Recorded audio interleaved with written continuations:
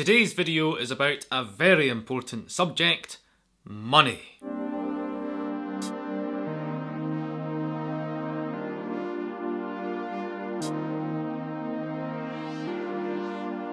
Obviously, there are lots of different people earning lots of different amounts of money, so I'll keep this very specific to me and my career. Generally, people hate or find it awkward, even uncomfortable to talk about money. But when you're as self-employed as I am, you kind of need to know your worth, almost. It's probably the best way of describing it. My first paid gig was actually when I was 10 years old, and I played at someone's wedding in Dundee, and I think they paid £10. I'm 27 now, and I think if I can think off the top of my head, my best paid gig for one day's work, I think, was a couple of years ago when I earned £750 in one day. It was actually an hour. An hour. £750. There were a fair few kind of ups and downs towards that too. Like there have been points since 2011 where it's not gone to plan, the whole self-employed musician thing. And I've had to work as a car salesman. I've worked in a call centre for Tesco. I worked in pubs in Forfar. Just to make ends meet, whilst these kind of dips happen. It happens with most musicians, there are dips. Thankfully now I'm a bit more on top of things, so that when school holidays come around, there is either work coming in to keep me going, or there's a kind of a stash, maybe not a stash, but something to fall back on. So the main theme for this video is, can you actually earn money from playing bagpipes? And the answer is kind of yes and kind of no. It really depends on what kind of work you're doing. So myself, I teach bagpipes nearly every single day, and it's in schools. I did teach privately for a long time, but the schools and the private teaching, the wages from both are almost completely different. The schools go usually in line with the Musicians' Union, and that can pay you up to like £40 an hour. My schools don't pay me that much, but it is a massive amount still, especially compared to private teaching, where you could get £20 an hour. It's almost half the hourly wage between the schools and private teaching. So, and obviously because I've got so many pupils at the schools, I don't need to really worry about private lessons. Other streams of income for me include ceilidhs. I actually only just got into the ceilidh thing a few years ago, playing with bands like Jim Jam ceilidh band, Grouse ceilidh band, and they're always really good fun, but that's not really a bagpipe wage. It's a border pipe wage. Very rarely do I play Highland bagpipes at these ceilidhs. The border pipes is kind of it's an essential, because it's in a completely different key. A key that makes life easier for the fiddle players or accordionists even. And also on top of the border pipes, you usually need to be pretty good at the whistle, just so that you have that extended range and can play fiddle tunes. And it's also nice for songs. You can get the melody line, the chorus and stuff on your whistle. I also play accordion, so that is another thing that adds to... It's another string to my bow, basically. And most ceilidhs, actually, I'll prefer to sit on the accordion, just because it has all of the range. Goes well beyond the pipes, far beyond the pipes. Goes well beyond the whistle, and I can chuck in some bass chords as well, if I'm feeling up to it. My first bit of self-employed experience actually came from the Red Hot Chili Pipers. My first gig for them was in Austria, and it was amazing. That was August 2011. That was the first proper self-employed gig of my career, I'd say.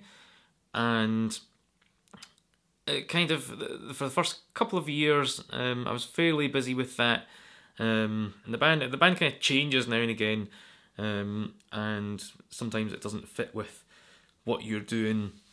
So it's kind of a bit quiet on that front for me just now. I've actually got a gig tonight with the Chili's. I'm going to take the camera along, but I think this will be my first gig since Hogmanay, and I don't have any other gigs penciled in the diary with them.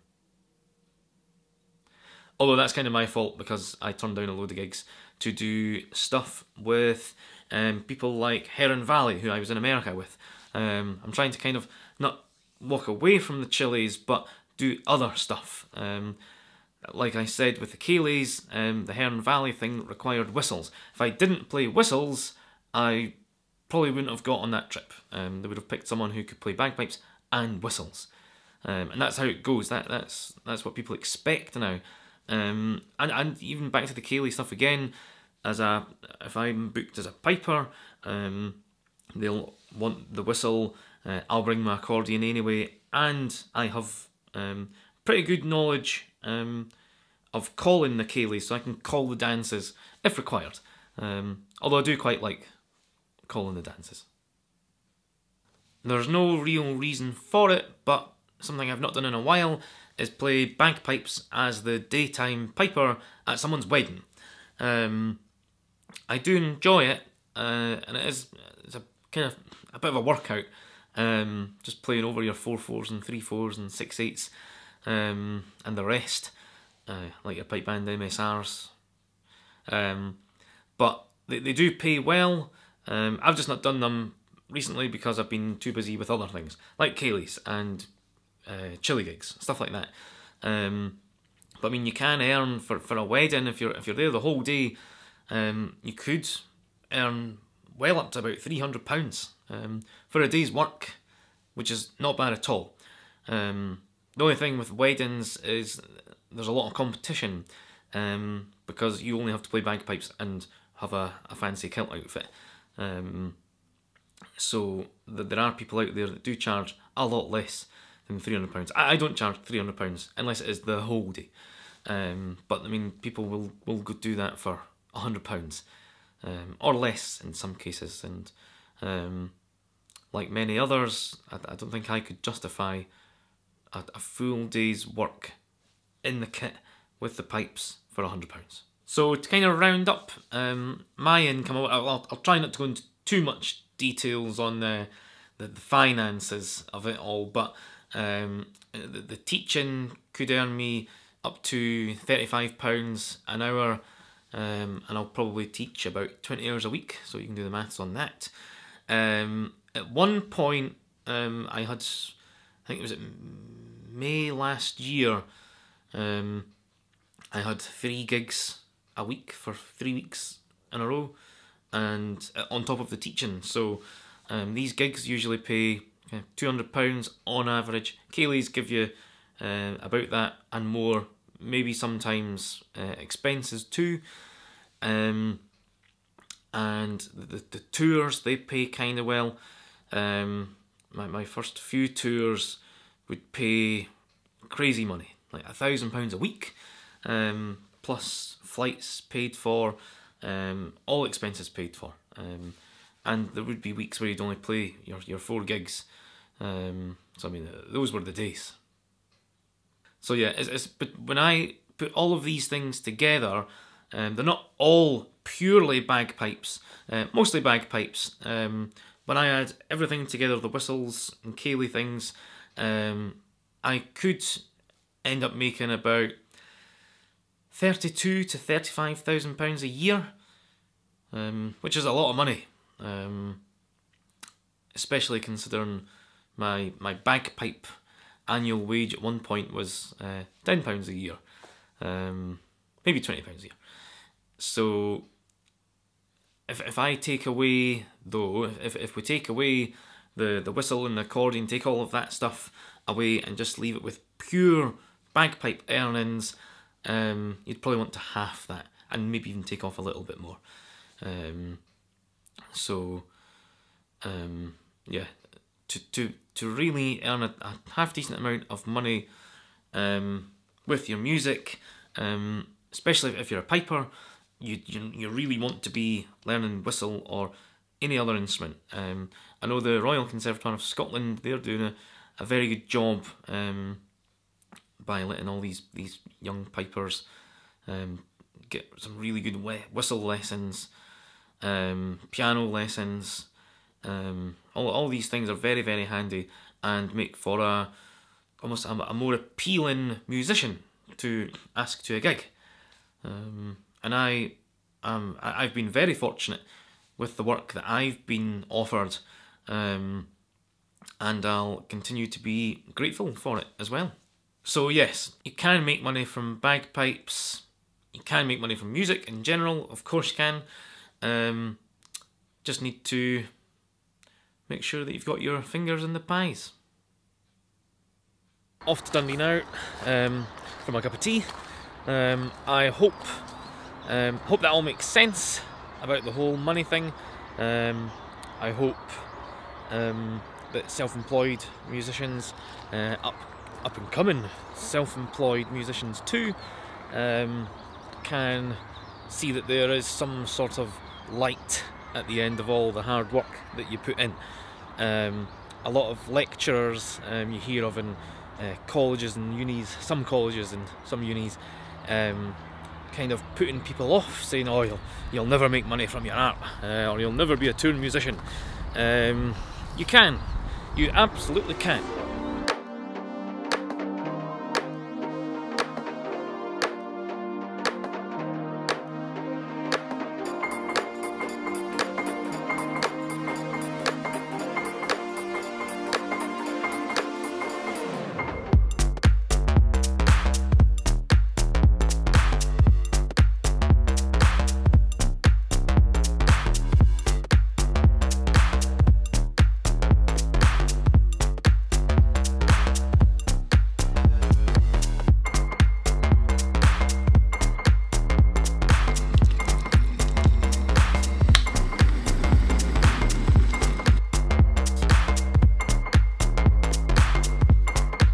Excellent cup of tea, as usual, at Granny Grandad's. Usually for these gigs we get fed, and we get fed very well, maybe too well actually. But because this is a late one, there's obviously no food provided. So as I'm in Dundee, I'm of course going to have to take myself to Clarkie's. There it is, the famous Clarkie's, Clark's Bakery. And I used to work here, which was a bit of a danger zone actually. What a place! What a place!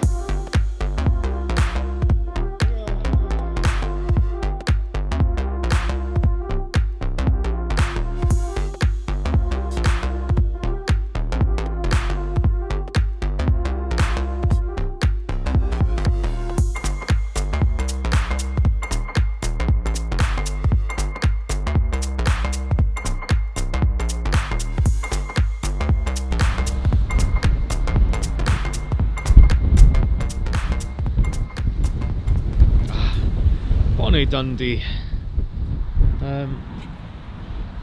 I don't even know if I've actually mentioned that I'm from Dundee. I stay in Perth now, and have done for a wee while, like a year or something. And I keep swapping between Dundee and Perth, because obviously I love Dundee, but Perth's just so handy because it's basically the centre of Scotland. So I'm kind of an hour away from Aberdeen, I'm an hour from Glasgow, I'm much less than an hour from Edinburgh, and I'm about 45 minutes from this gig in St Andrews. So yes, I need to now get there, and I need to now get to St Andrews. So I'll see you in a second because I now need to drive fast, but not speeding, of course. Made it to the gig. No speeding required, as nobody in Fife knows how to drive the speed limit. The gig tonight is actually a lovely Fairmont hotel. Big golf type deal. The gig isn't for golf, but it's a very nice hotel. I'm going to head inside because it's, do you know, it's actually not that cold, but it's very windy.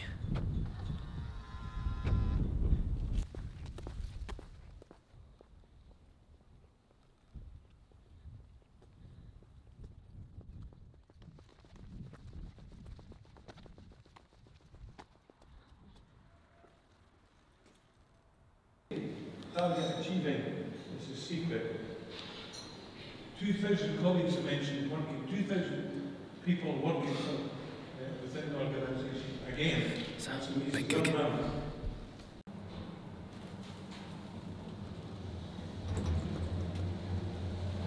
Should have brought my swimming pants.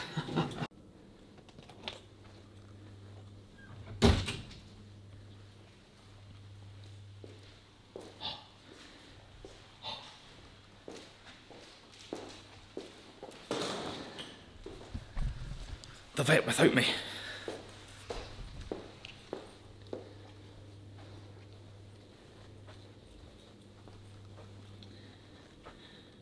Wood. Drinks. Oh, coffee. Coffee. Coffee. Oh. Come on. Oh. Come on. Earl Grey. Yep.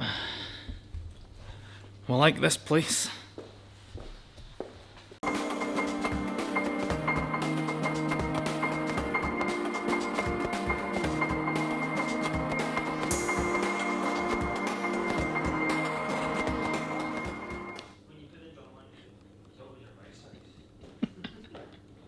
I was just about to say, where's the camera?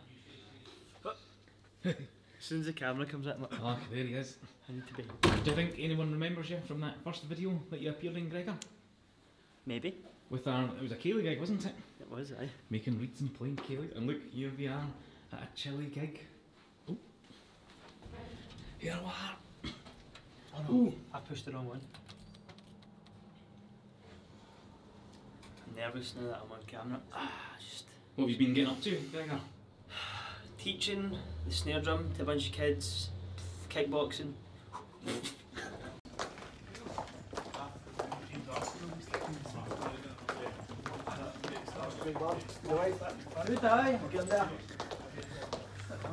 Left my actual camera. Left the actual camera upstairs. I've got the GoPro on my phone. So hopefully this will do the trick again. Follow you off for them from school.